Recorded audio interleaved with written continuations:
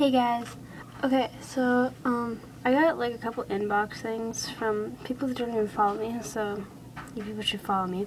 But they asked me about ear gauging, ear stretching. Excuse me, I'm sorry. Used to talking to people who have no idea what that means. Okay, so and I said I'd do a video about them. So then earlier today, tried to put in these 10s. Oh, camera's over here. Okay, and I got it in one ear. And look at this, I dropped, there's supposed to be 2 rings, and I dropped one of the rings on my floor. But I got it in one of my ears, this one. And then I couldn't get it in this one, so I was like pissed off. But I told them that I would show them how to gauge your ears, how to stretch them. And okay, so these ones are 10 gauge, ones that's in my hand right here.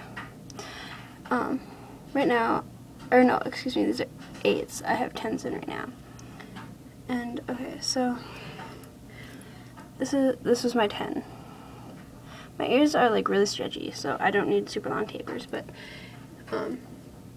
if your ears aren't like super stretchy, you're gonna need long tapers. But okay. So the first thing you're gonna do is you take off one of the rings. You should have one ring on it. Okay. And usually you want to do this after a hot shower, but like I said, my ears are really stretchy. And you just stick it in the hole, and you push it in really slow. Like you don't want to go super fast, or else it's gonna hurt. Okay. And once it's in, then you put a ring on the other ring on the back, along the back here. Some people say you're not supposed to wear tapers. Personally, I don't think it's a problem as long as until you get to the bigger sizes.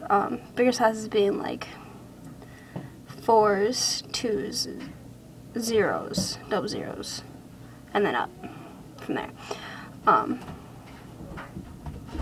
Yeah, so that was just a quick video on how to do it.